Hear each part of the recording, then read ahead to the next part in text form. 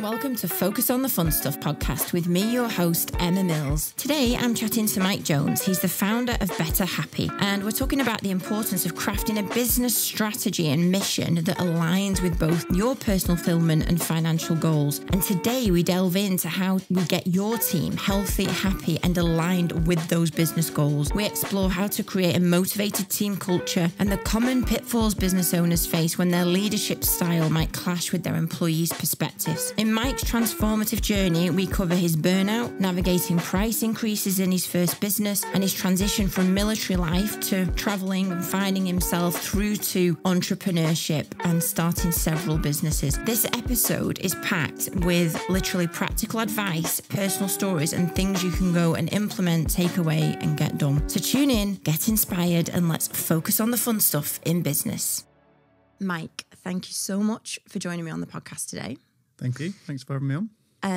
I'm really excited about today because I think it is definitely going to be one of those episodes that is super relatable to lots of the listeners. I'm going to ask you to introduce yourself a little bit, but I just want to I know that you're an award-winning author. Mm-hmm. You're a leadership coach, and I understand that your ethos, you think that businesses can be a win-win for everyone, the business owner and the people in the business, by great systems, great culture.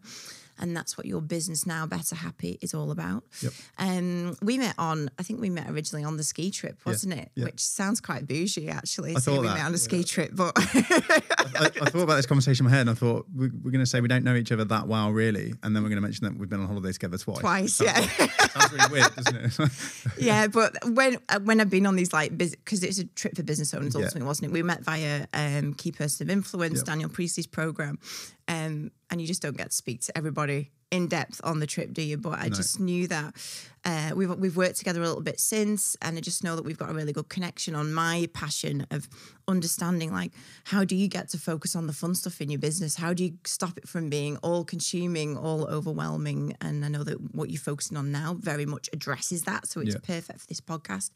And the other thing that I just think is really, really real about you, Mike, is that your methodologies, your theories, the business you have now is all based on real experience. Yeah. It's not like theory, or you've trained to be a coach, or you've lived and breathed having a business that burnt you out, having a business that's successful and you're happy in. So we're going to delve into all of that stuff. Yes, maybe if we take it back a little bit, because I guess I kind of got that there was so far 3 parts to your journey. There's the military. Yeah. There is then not enjoying it, go and find yourself. There's the gym and Better Happy now. And maybe if we just started with that earlier portion of the journey. Yeah, of course. I think it's probably more 4 phases, because it was the unfulfilled at work phase, which I think a lot of people find themselves in at some point in their life. So for me, that was the military. I did the military for 5 years, did a couple of tours of Afghanistan.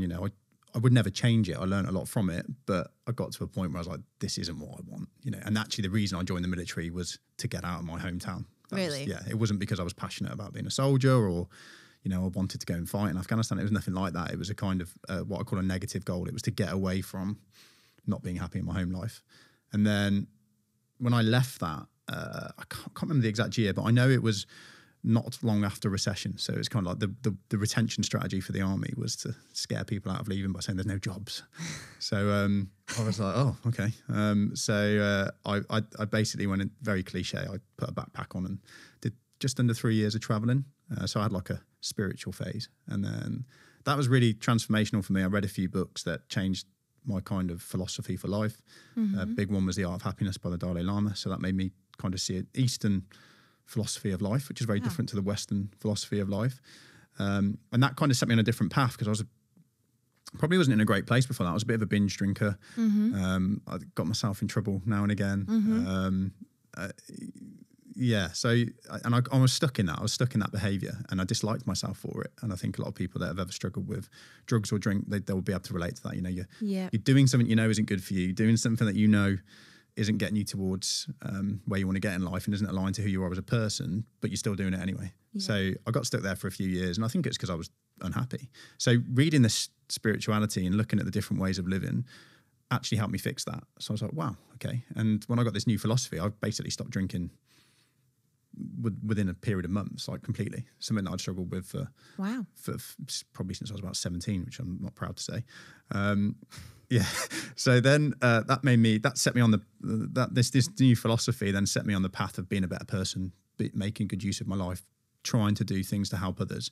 And then I came back to the UK and I thought, well, how am I going to do that? And I don't know if it's because I'd done 5 years in the army and I just didn't want to have a boss anymore, any discipline enforced on me. But yeah, I decided to start my own business. So then I had that's stage 3, which is business ownership. But I was not very sensible about how I approached that business.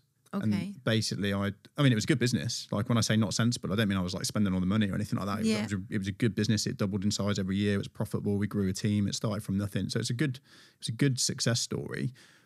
But along with this business growing and doing really well and building a team and helping people change their lives, I was making myself get more and more miserable and stressed and burnt out. Okay. So I hit this burnout phase, and that coincided quite neatly, if you look thinking about it now, with COVID. Oh, right. Okay. So it's like 2020 this happened. Yeah, at 2020, going into 2021, it kind of all happened at the same time. I was like rock bottom, depression, really hating the business and hating myself because I wasn't being the motivated, driven person that I wanted to be. So it's a vicious cycle stuck in my own head. And then COVID came along and I was like, do I want to try and fix myself, pull this business through COVID, which was a possibility. But basically, with coaching, actually, I decided that wasn't the right option for me, that it was a bit of a sign to maybe close the business and focus my effort on the new thing, which wasn't immediate, but it was Better Happy, the business that I've got now, which is stage 4. So it's kind of unfulfilled, spiritual journey, business number 1, successful but unhappy owner, and then business number 4, which is where I am now, which is Better Happy. Okay, so on business number 1, how long did you have that for? 5 years, almost to the day. Really? Yeah. And it was a gym membership business? Yeah, so it was, some people will turn their noses when I say this, it was a CrossFit gym. Okay. But it was a good CrossFit gym. So the problem with CrossFit is it's not like Nando's. It's not a franchise, it's an affiliate. So just because you've got the CrossFit name, you can go in and have very different experiences. Ours was very tidy. We didn't have people with tops off in the gym. But, it wasn't that kind of image of a CrossFit gym. It was very health focused. Old people, young people, kids. We had people in their 70s and their 80s. But yeah, that was the first gym. So it was kind of like a small group personal training, medium group personal training. So higher than your average gym price, £150 plus memberships. Okay. But really good quality coaching and atmosphere and community. Yeah. And so you had a team with you as well? Yeah. So we had 3 full-time staff. Okay. And we had 2 kind of not full-time staff, part-timers or partial workers, whatever term you want to put on it. And were they, like, for want of a bit, like the doers, like the trainers, the people like they were training other people in the gym? Yeah, they're all coaches. They're coaches. That is the word. They're all coaches. One, I mean, it wasn't officially written like this, but one was kind of like the facilities manager as well. She's now actually got her own gym, so and I train at her gym now. So really? I wind her up and still pretend that I'm a boss, but I'm not. And it's funny, we have some banter. But yeah, so they're all coaches. Okay, so in this gym then, ultimately you are the one wearing all of the hats, I guess, as well, in terms of finance, getting new clients, marketing. Yep.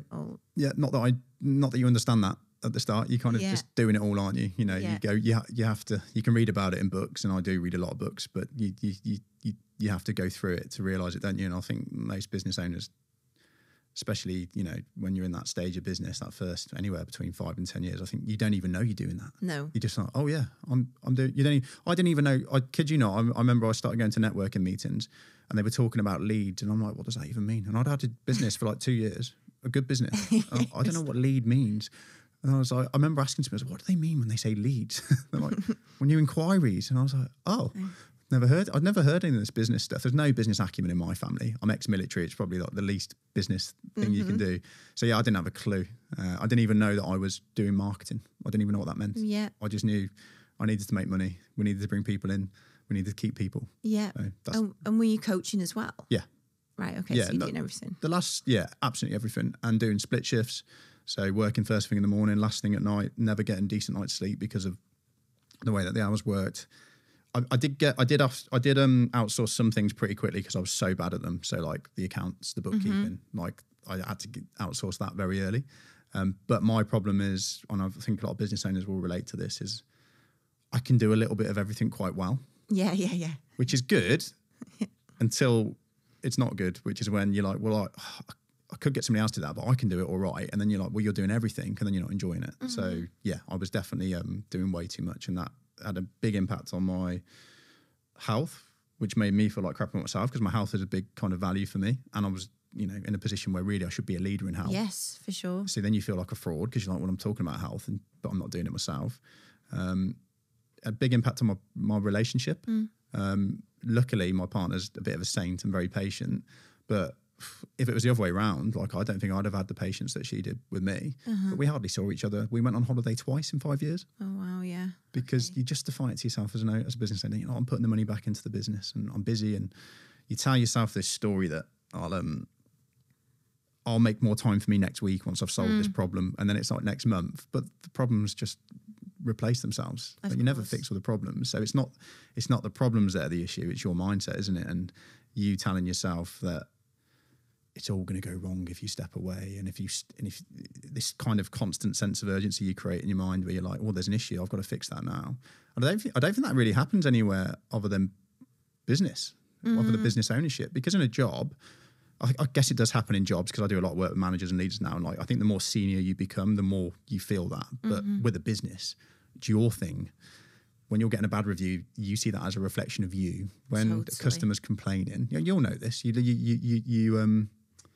You internalize it. If a customer complains, which is going to happen, you're going to be like, oh, what have I done wrong? And I am world class at that. at emotionally attaching every single thing that goes wrong as like either a reflection on me. Everybody's going to hate me. My reputation's gone because one small thing's happened. Yeah, it's an art for me to keep putting things into perspective. Definitely. Yeah, it's got to be done, hasn't it? And I think it's only in business ownership where you do it to that level. Like in a job, maybe you're like, oh, something's gone wrong. Is that me? Am I failing? But in a business, you're responsible for the business. It's your income. It's your livelihood. It's you tell yourself it's your reputation. But the human mind is definitely hardwired to spot the negative, isn't it? Like if you get 99 positive reviews and one negative review, all you go to bed thinking about is that negative review. By the way, we didn't get loads of negative reviews. No. But that's what your brain looks out for, and it's statistically irrelevant. If you've got 99 people that are loving it and one that's disliking it, well, then it's probably that person's not the right fit for the business. But your brain doesn't work like that, and you can end up taking all this stuff on your shoulders and making yourself miserable about something. Yeah, we do. It's meant to make you happy. Yeah, and we do really let our businesses define us, don't we? It's like, it's who we are, it's what we're about. And I think also for me, because my business is what I used to do prior to my PA. Like I was a PA, I was an EA.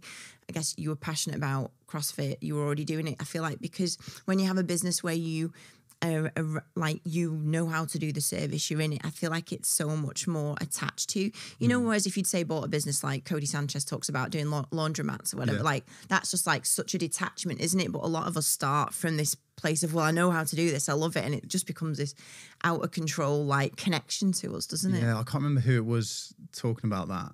It's some very successful, knowledgeable business kind of coach, and I remember them saying like one of the best things you can do to develop your business skills is get a business that you've got zero passion for. Yeah, totally. For exactly what you've just said, because then you're going to look at it as this non-emotional entity that needs to work. Yeah. Whereas when you're like love your thing, like you with the PA stuff, like you want everything to be perfect, and if it's not perfect, you're like, well, I can see how that can be better, and I want to fix that. So yeah, it's definitely a pro to be emotionally invested into your business, but it's definitely got its challenges as well. Definitely. And did you see the burnout coming? No, it's an interesting thing. I think about burnout a lot because I find it a really interesting concept, and I've probably got some unpopular thoughts on it. But for me, it's really fascinating because I've done 5 years in the army, 2 tours of Afghanistan attached to the special forces. So we're cutting 20-hour days sometimes. And they're like 3-month tours, 3 to 6 month tours. So it's probably one of like the most demanding, mentally demanding and at times physically kind of draining jobs you can do. After that, when I did my traveling phase, I actually had 3 months of working on a fishing boat in Australia off the coast, off the south coast. So everything's trying to kill you. Like you literally got great white sharks swimming around. But again, you're doing 20 hours a day sometimes. Like you don't know what's going on. You don't know if it's the sun coming up or the moon coming up. You know, you're out for 10 days at a time. And then it just happened that whilst I was doing that job, for every 10-day period you're out at sea, you get 3 days of good weather, 3 days of average, and 3 days of I'm going to die kind of weather. So that was probably more tiring actually than the army. So I've done like 2, in my opinion, and I'm sure there's definitely harder jobs, but I've done 2 pretty physically demanding jobs. Yeah. If you'd have gone to that version of Mike and talked about burnout, I'd have said, just get on with it. What are you talking about? You know, I'm not proud to say that, but sometimes we don't believe in things until we've experienced them. So having a business was fascinating or going through this and having a business, I didn't know it was happening to me. All I knew was I was getting a bit more and more miserable and tired and losing my spark. And that really made me dislike myself, because I'm like, I like being the passionate person. I like being the guy that inspires others and is motivated and, you know, driven. But that was just going and I, looking back now, it's obvious. Like I know, you know, it's obvious. I was working too much. In hindsight.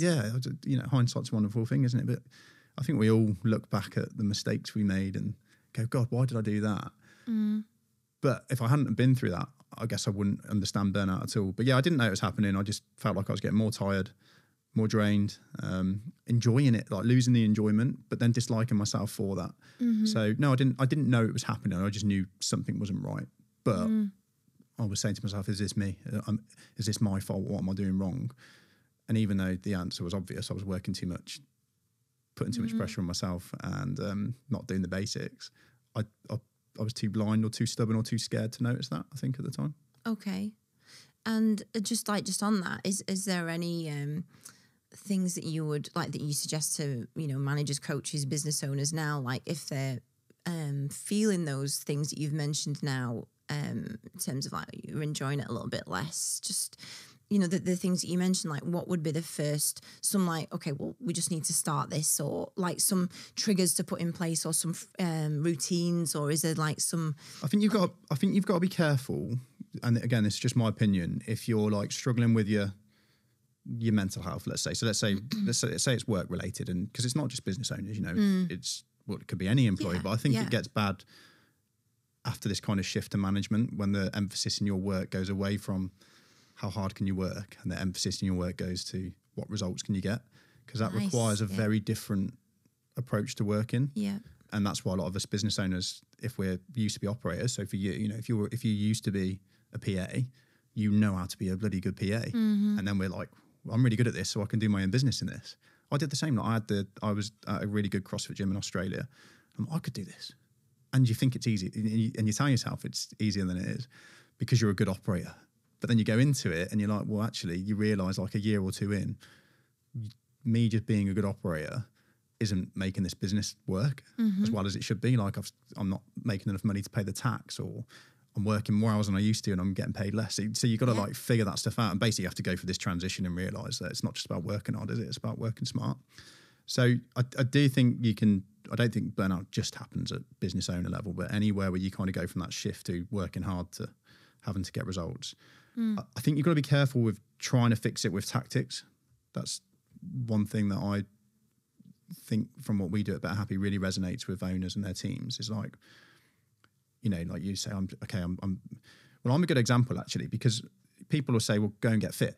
Like you're stressed, you're burnt out, you know, you're obviously not looking after yourself. Go and get fit. Fitness is the ultimate kind of pill. But there's plenty of depressed bodybuilders and there's plenty of depressed sports people and football players and actually, even though I definitely was letting my house slip, I was in pretty good shape at the time of suffering my burnout. So yes, doing certain things like improving your work-life balance and all of this stuff definitely can have a positive correlation, but you've got to get to the root cause of the problem. Yeah. And most of the time that's your mind, isn't it?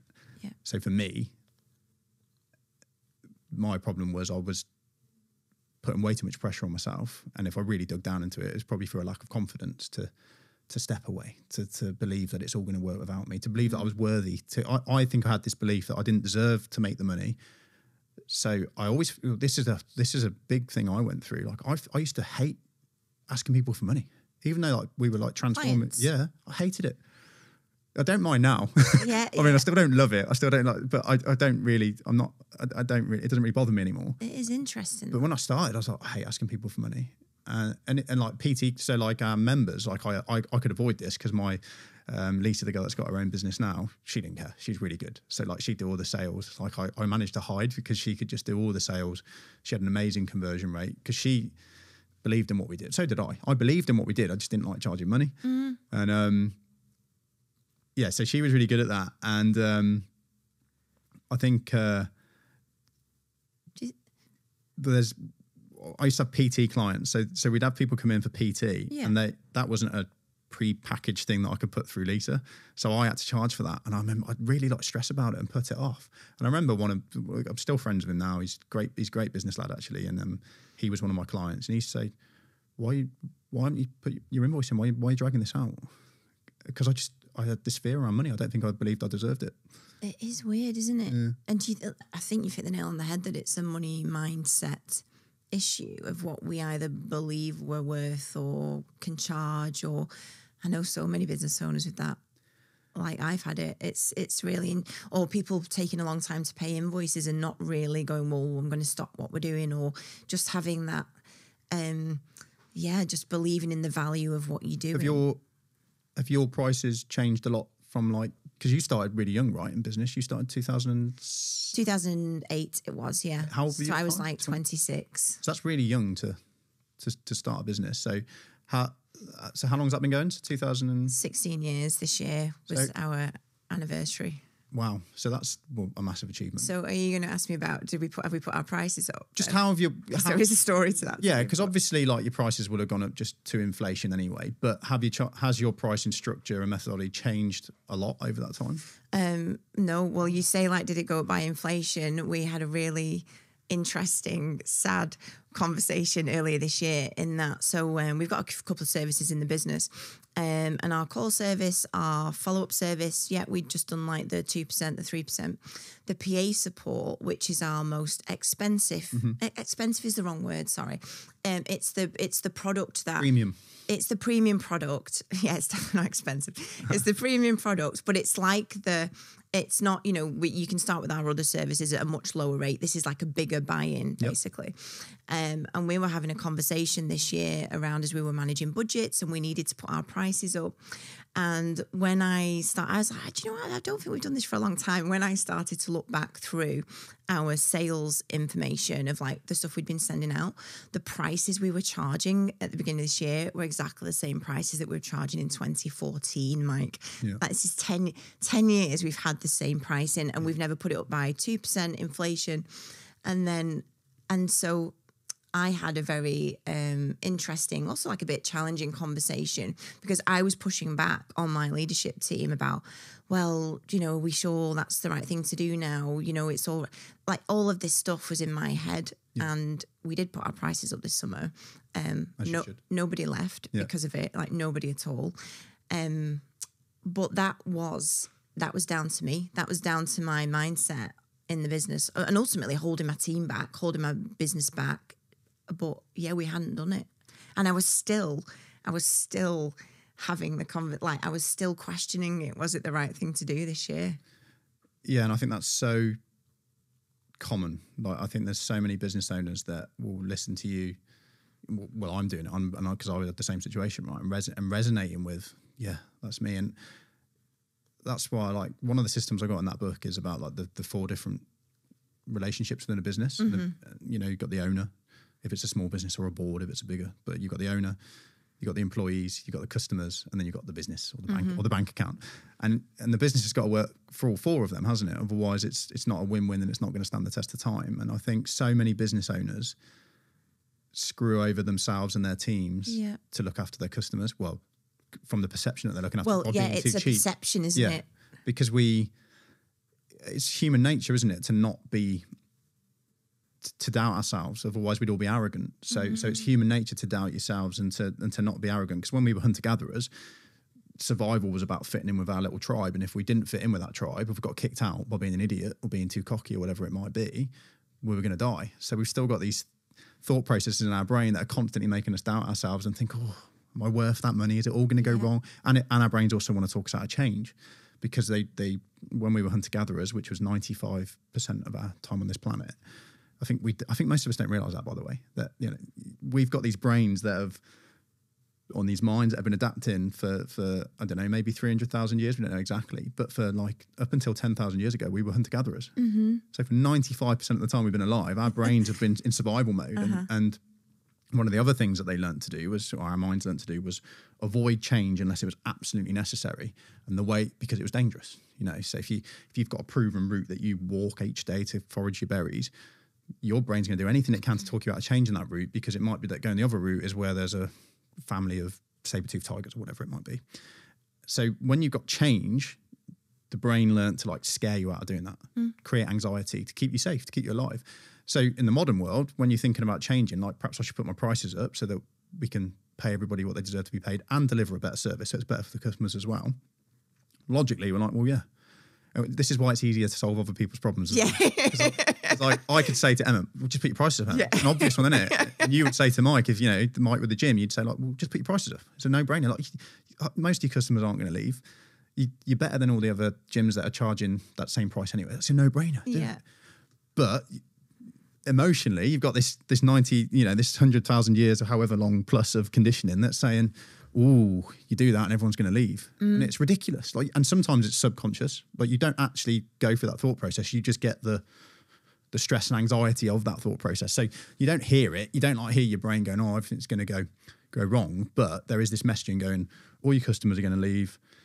You're going to get called exploitative. You're going to look like you're greedy. You're going to look like a money grabbing person, all of this stuff. And then you resist this change, but it ends up with everybody losing, because if you don't charge enough, the business goes, doesn't it? Eventually? Yeah, totally. So, just going a tiny bit forward then in terms of, so the burnout phase, COVID, did you say you had some coaching as well in terms of like what was next for you? What was the right thing to do? I don't know how much money I've spent on coaching since I started businessing. I was thinking about this, and businessing, I've just created a new word. I think I must have spent over £100,000 on coaching, and programs and stuff. So I realised probably, and I know you're big for this as well, because I follow your social media, and you're like, it amazes me how many different people you're learning from and supporting. Like, you're always, I know you do your daily fire things at the right name, and then you go to all these different groups, and you're just like constantly out there learning and supporting, and you're a bit of a pro at that.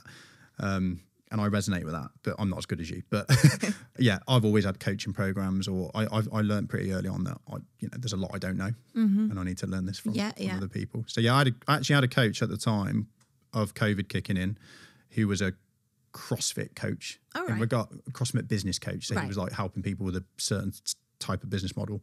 And he actually said to me, he's like, I don't think you should carry the gym on, which I really respected, because it meant that his coaching money was going to go. But he was like, I think your passions are aligned elsewhere. I was doing some corporate work already. Oh, right.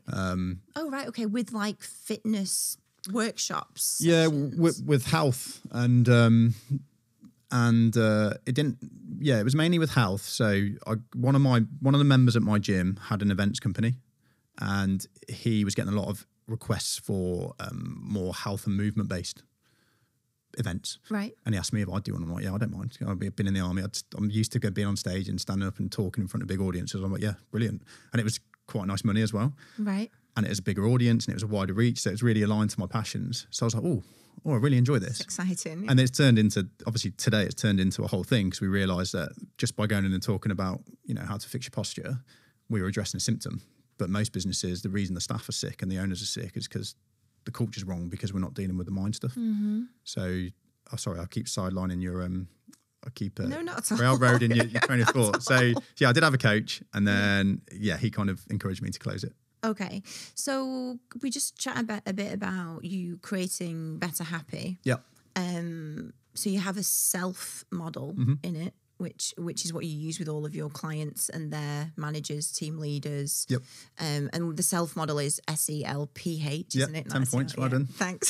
See, you're always learning, always remembering stuff. Done my research on this prior. I mean, I would love you to dive into, obviously, I think we've learned why you started Better Happy, because you were passionate about, I guess, business owners not going through the same thing as you, but then extending that to the teams as well. Yeah, I think you mentioned something interesting before. He's like about an analogy that somebody said to you about kind of a lot of what you do is for you 5 years ago. And I've done some training with Russ Brunson, and he kind of talks about that. He's like, build the solution you needed 5 years ago. So actually Better Happy was a bit of an accidental design, really. I was like, well, why did I get burnt out? I think very systematically. So I was like, well, why did I get burnt out? What led to that? And what did I need to stop me? What do I need to stop me from doing that again? Because after the gym, I got stuck between a rock and a hard place, really, because part of me went through shall I just get a job, which I think every business owner on the planet goes through. Yeah, definitely. At least once a month, maybe more. So shall I get a job? But I knew that in the short term, I'd like that because I'd get a bit of money in my bank. I wouldn't have to worry about all the stresses of business, and you can switch off it in the evening. Switch off, and it'd give me a bit of comfort. But I knew that within 6 months that'd make me miserable because it's not what my passion is. So the other option was go back into business, but I'm like, but I don't want to do that to myself again. I don't want to put Laura through that. I don't want to go back through putting myself in that situation where I put way too much pressure on myself and don't enjoy it. Yeah. So what do I do? And I was like, well, the answer's obvious, isn't it? I need to figure out how to have a business and enjoy the process and stay healthy and have a life at the same time. So I started building the things that I needed to stop me doing that again, because I know that it wasn't just a logical understanding that was going to help me. So I know that I like to work too much because I'm passionate about what I do. And I know that just knowing that isn't going to fix the problem. Nobody listening to this is going to go, oh yeah, I work too much and that's not good for me, so I'm going to stop doing it. It's not how it works. You'll know that as well. Yeah. So I was like, well, I need a system. So I started building like simple systems that I needed. So like a cadence calendar, which we'd still use to this day, right, in businesses. And it's like, it's a template, it's a table on a page, and it like changes people's lives because it works. A cadence of the things that happen in the business. No, so the cadence calendar came from the realization that when we work too much, our go-to especially business owners and like leaders and managers, our go-to tends to be what we need better time management. And the problem is we love working, right? And if things are going wrong, we're jumping in. Yeah, we're not sticking to that time management thing that we've planned, right? And I'm not saying they're not good things to have, they are, but when things go wrong or there's a thing that needs addressing or a bit stressed, like all that's getting thrown out the window because we want to solve the problem. And actually we like doing that. So why try and change that about ourselves? So I thought, well, what's better than that is accept that you're probably going to work too much and that's okay, but have like minimum non-negotiables that you stick to for 12 weeks because that'll help you build habits. So instead of going, I will only work these set hours, nothing's changing, have some non-negotiables. So we limit it to 2. So 2 daily, 2 weekly, 2 monthly, and then the option of doing something quarterly. But you've got to think about every 12 weeks, okay, what do I need to have as non-negotiables in my life over the next 12 weeks to not let my tendency to overwork make me miserable? Nice. So for Laura and I, because we do it together because we're sad. So one thing that we did, and now I don't even have to write down, is we were like, well, we both like to work, and if things are going wrong, we'll work in the evenings, and we don't feel bad about that. But let's say that we have to have one date night a week. So that's it. That's a non-negotiable. So then we don't feel guilty about working on a Monday night because we know on Thursday night we turn the computers off, we don't work, and we go out. So that's a non-negotiable.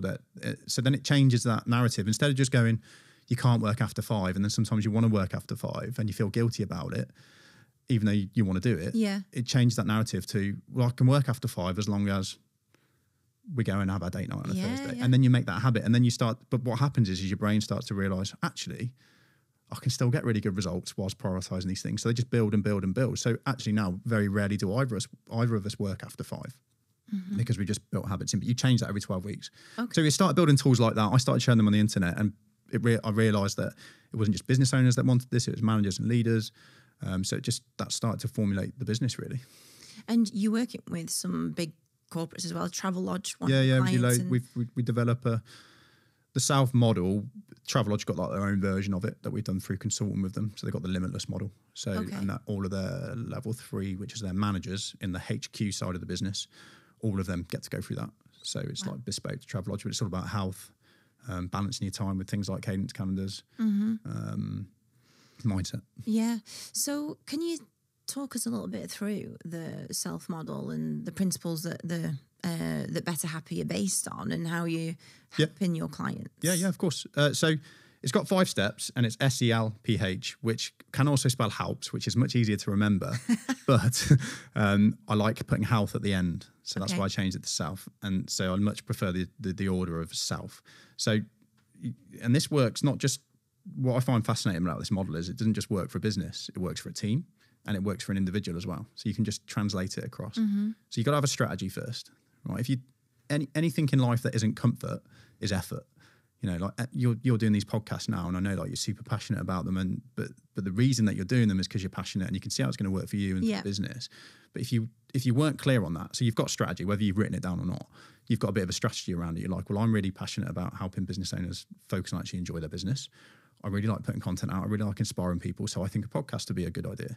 But it's effort, right? And I remember you saying when you did your first episode, and I've seen your stuff, you know, it's been a long time coming because you're busy. Like So you've got to try and fit this new thing into your life. And you know that new thing is going to make you happier or bring better results or whatever it might be. But it's hard, is the truth. Because every day we just want to settle into our routine. It's had these brains of ours again. So you have to have a strategy at the start, whether it's in detail or not is irrelevant. You've got to have some kind of strategy. I say with the owners, you should really have 3 types of strategy for your business. So you've got to think, how's your business going to fulfill you? How's it going to pay you? Like, what money do you want from it? And then what's the business strategy for that? But that should come last. Like, the business strategy should fulfill the owner's fulfillment and finances. So you've got to have a strategy, and that changes over time because life goes in levels. With a business or a team, you then need to have engagement. That's the E. So, okay, I've got a strategy, and I can run this strategy probably quite far on my own, but I'm going to get to a point where I need a team. So then I need to create a culture where I've got a team of the right people that want to work hard for me. And we can't just rely on money for that anymore. And talk about that in the book and like Maslow's hierarchy of needs. But people used to work to get out of poverty till very recently, really. And there was limited jobs. So if you just paid people a minimum acceptable wage, you'd always have a team. Today, people have got a choice of jobs. They aren't working to escape poverty. They're working to, obviously we still need to pay bills and put food on the table, but people are working because they want to and because it fulfills things in them. So we've got to have a different strategy to how we engage people. And if you get that right, by the way, it's actually a win-win because businesses need more creativity and innovation. Businesses are more service-based now. So you can't just have moody Mike in the warehouse packing boxes. You know, it doesn't matter if he's moody there because he's just doing this. But now, like, you've got service-based business, or you need innovation or creativity. So if your staff aren't happy, your business customers aren't getting a great experience. So we've got to have a new strategy for how we engage people. And once you see that in the right way, it's actually a win-win. Leadership. So whether that's just you, the owner, or your leadership team, you've got to have strong leadership. And I think what most of us think is that, well, we're good at what we do and we'll be able to naturally create a good leadership team.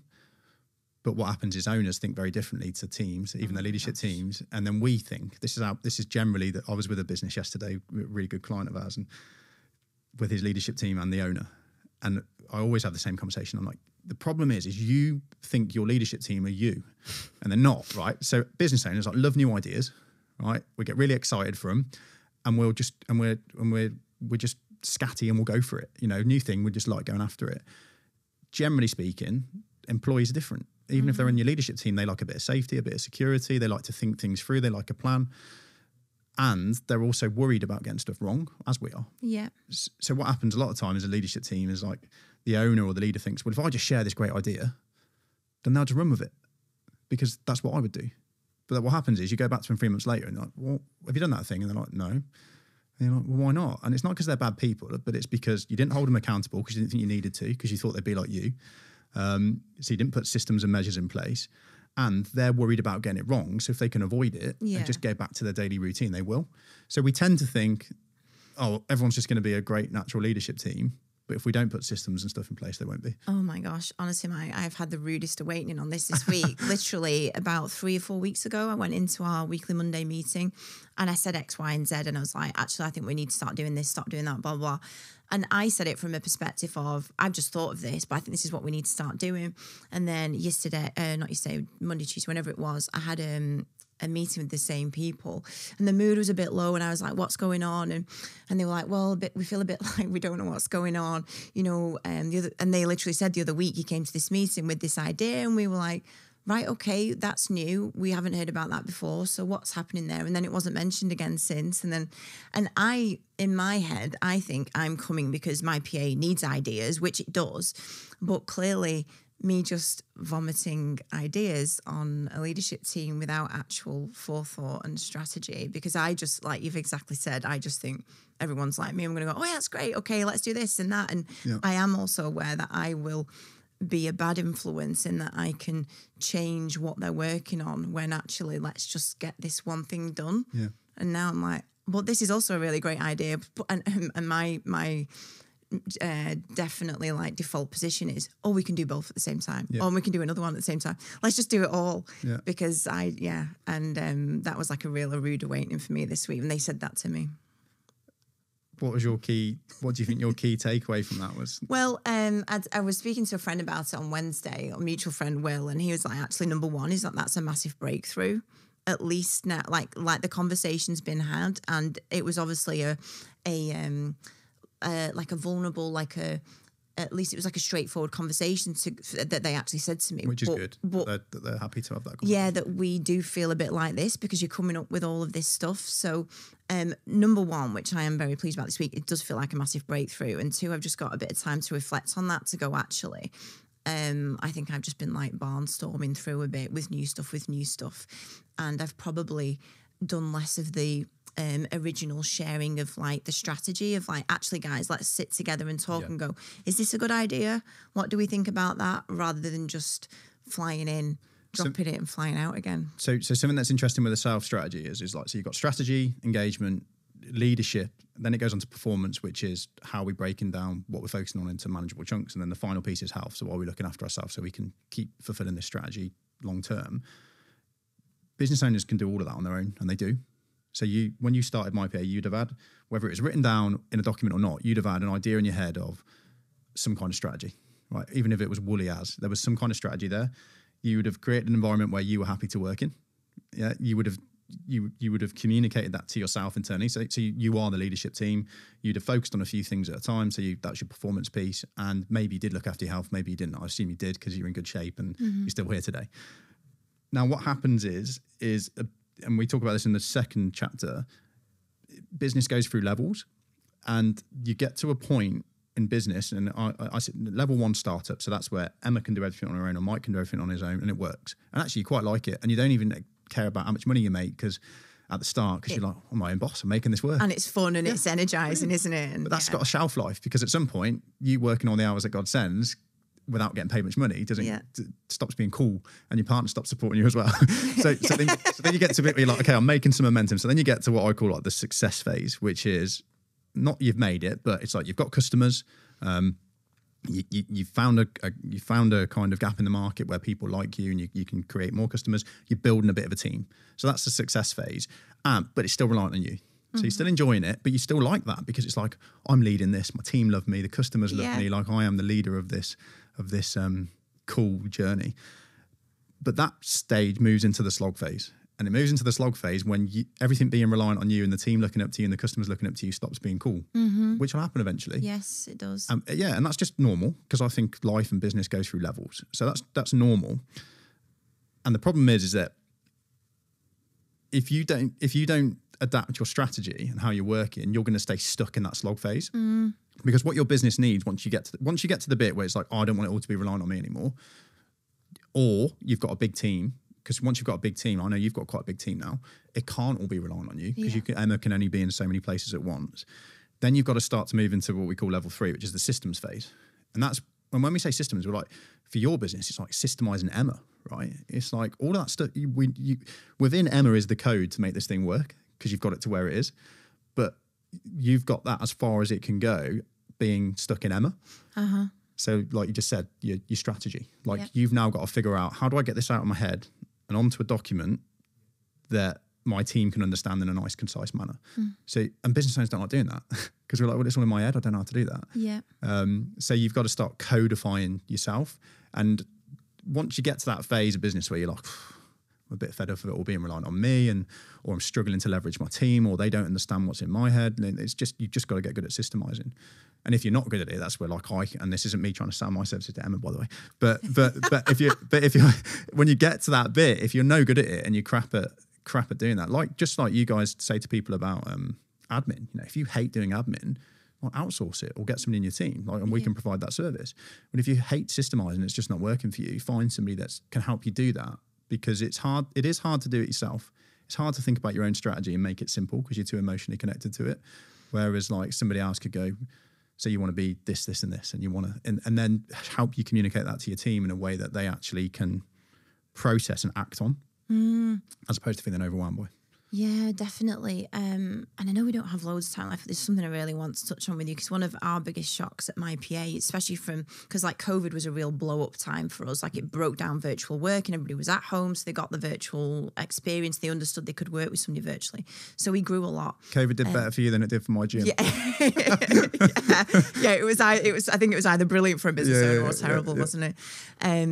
But like at the beginning before COVID happened, there was like 12 of us. A year later, there was 20 of us. There's now like 35 of us. And the biggest shock that, I mean, Daniel Priestley talks about it, like being in the desert and you're like too small. You're not small, you're not big. You're in this weird place in the middle. But the biggest shock I had was the culture aspect of a business. And we've been from like 2022 to now, it's been a roller coaster of understanding how you manage and maintain all of that secret sauce that my PA had when there was 10 of us sat around a big desk, knowing each other intimately, going out for drinks, do you know what I mean? And then you start to bring people into the business, and all of a sudden I realised, probably like end of 21, you no longer realise if everybody's happy. And Daniel Priestley talks about, you know, people start arguing with each other, sleeping with each other. All these things happen that you never, ever imagined that can come up. And so I think it was, I know you mention it in the book, and when I realised that culture can be and does have to be systemized to an extent. Some people hate that. Some people are like culture by design. So I just want to delve into that a bit because, I mean, we use Friday Pulse, which I know you mentioned in the book, and it's the most fantastic piece of software. I mean, I've recommended it to people with less than 10 members of the team. It's still great, I feel like, whatever your size you're at. And that's one thing we use as a system to get an understanding. But yeah, it would just be good to delve into a bit more, because I feel like systemizing culture sounds wrong. It sounds like anti what culture should be about. But like any strategies on how you do start to do that, because I was very aware that as I spent more time out of the business working on the things I had to work on, then like how does the EMa secret sauce get into and throughout the business? Yeah, my opinion is you've got to codify EMa. Yeah, and I think business owners can get this wrong here, because they can think we need to let the culture evolve naturally. And I think modern politics pushes a message like that. And I'm not saying it is wrong, but I don't think it's right. So you've got a secret sauce that you've proven, right? And the problem is that it relies on you being there, because your values are coming out of you. So I was thinking about what are Emma's values. Like I've thought about that before, because we do this with businesses and teams. I'm like, what are the values here? And like, I know for you, and I know this because I've worked with your team as well, like this unwavering support, unwavering positivity. Like I from the version of Emma that I see, which I know, you know, because I see a lot of your social media, probably isn't how you feel all the time, but you're always positive. You're always learning, you're always getting better, and you're super supportive of people. So straight away, it's like, well, if anybody comes into your culture that isn't like that, they're not going to be a good fit. And if you said, oh, let's just let the culture evolve itself, you're going to end up people that aren't like that. Then you're going to be annoyed. The business is going to change. So I think you should be stubborn and be like, this is what I'm proud of. This is what I want to see. And I think when you give people a rough guidance around what your culture should be, they can become their own people within that. I think you've got to be careful that you don't just let it become itself. So you've got to have a vision and a mission. So, and it should be on one page, right? And that's like, why do we exist? What problem are we what change are we trying to create in the world? Your mission's kind of like what makes us unique. And I try to codify it down into 3 things. So what's the 3 things that we do really well that my PA competitor couldn't do all 3 of, or doesn't do all 3 of? So with Better Happy, like we talk about leadership and management, but we also really dive deep into health. So there's other businesses that are great at leadership. There's other businesses that are great at management. There's very few that are great at leadership, management, and health. So that gives us a really good USP.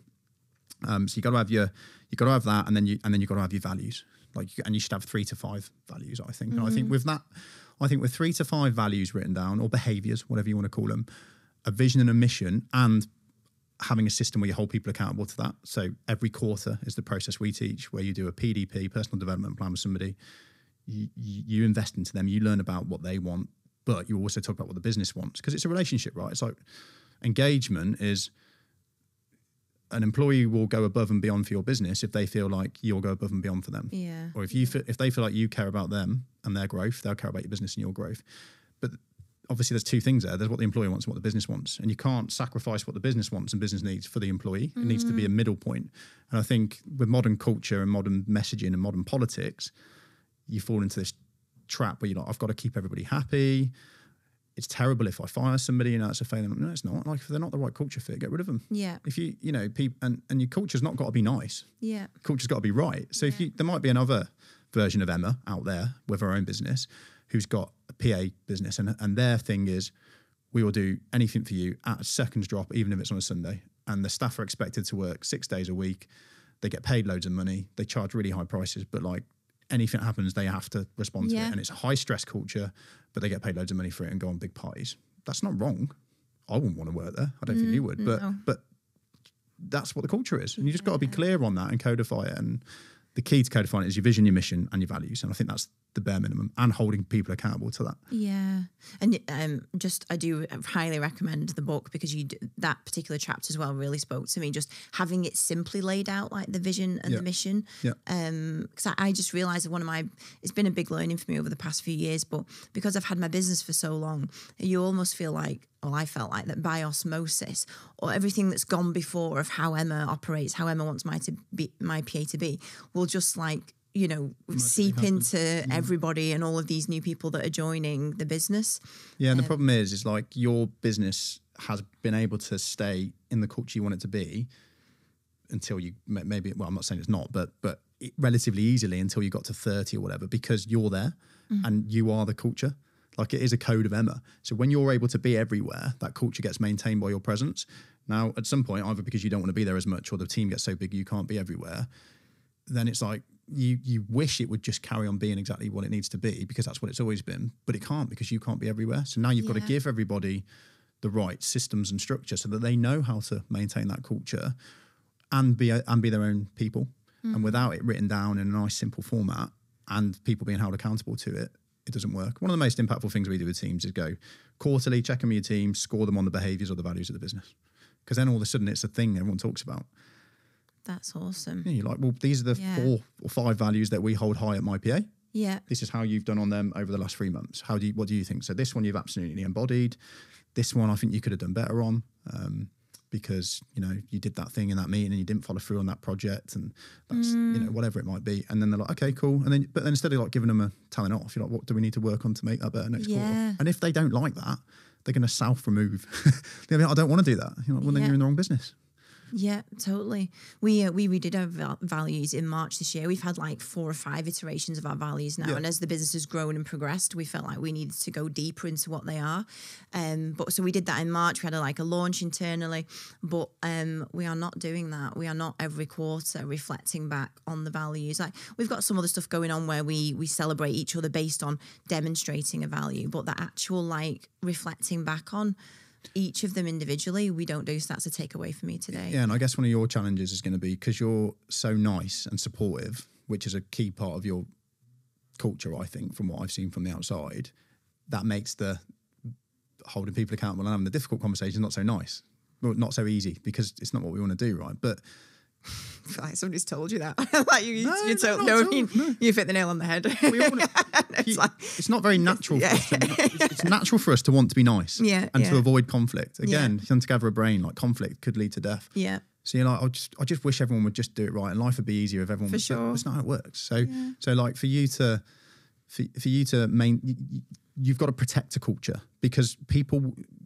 To live in line with your values, whether it's in your personal life or your business, you're going to have difficult conversations because it's not people being bad people. They'll just start to take liberties. And if they know they can get away with it, they will. So like you've got to be a little bit like, this is the culture. And if you're not willing to do that, then that needs to be called out. Otherwise it will start to crumble away. And it's one of the, I think you've got to get into the mind of the greater good. It's like, if I want this business to stand the test of time, to be an enjoyable place to work, to attract the right people, to keep giving the right service to the customers, we've got to protect that culture. Yeah. And that's going to mean occasionally having conversations with people that makes them a little bit upset. And difficult. But that's one of the... It's part of the game we've decided to play, isn't it? Yeah, but you want to get anywhere in life, I think. Yeah. We're out of time or are we going on? No, well, I'm going to wrap up shortly. Okay. I think it's such a massive jumping point in life to go from being an operator to being a business owner or a manager. Yeah. And even though I think it's a bigger jump to go to business owner, even a manager is a massive jump, because lots of managers, I do a lot of work with managers, and actually the correlations between managers and business owners are quite similar. Yeah. And it's because before you're in a leadership position, you can just do your job and you can avoid conflict. That's a big thing that most of, you're in a junior role, you don't have to call somebody out if they're being an idiot. That's the manager's job. That's why I get paid more. But then you get there and you're not, I've got to have that conversation now. That person's turning up late and I'd rather not have an argument with them, so I just won't say anything. And if you don't develop that confidence to have that conflict, you're going to get walked all over in a leadership role. So it's a big jump. But once you go through it, you realise, it's not that bad. It's like nothing that terrible happens if I have a difficult conversation with someone. But all of your human emotion and your hundreds of thousands of years in conditioning is telling you not to do it. It's against it, totally. Mike, thank you so much for today. I thought there's been so much good stuff in there. Just the different stages that business owners go through and implementable stuff. The book, The Happy Business Revolution, is fantastic. I highly recommend it for any size that you're at. It's a good to prep ahead. And also, I know that you've got some resources that people can use. Just chat us through what those are. Yeah, we've got a light course of the South method, which is really easy. It's broken down so that you can do it in 30-minute learning sessions, and it's 7 modules. So we tell you at the start of it, do it over 7 to 10 weeks to start implementing this stuff into your business. And we'll put a discount link, so it's half price on. Oh, amazing! We'll give it in the show notes. Yeah, definitely. We'll put a MyPA link. So that's normally £200, but we'll put that on for $99 with a link to anybody that's stuck with us for this whole episode. I did listen to your previous episodes, and I thought, I really hope I don't talk too much, and I want to make sure that Emma's. And now we've run over. and I've run it over, so I do apologise for decent editing. No, not at all. And where can people find you? LinkedIn's probably the best. Yeah. So mikejones.live is my personal site, so that links to all the businesses, and that'll link to LinkedIn as well. But Mike, thanks mum and dad for giving me the world's most common name. Search Mike Jones, you're either going to find me or an American rapper. I did find an American rapper when I first Googled it. That was me before I started myself. Amazing, Mike. Thank you so much. Thanks for having me on. I really appreciate it.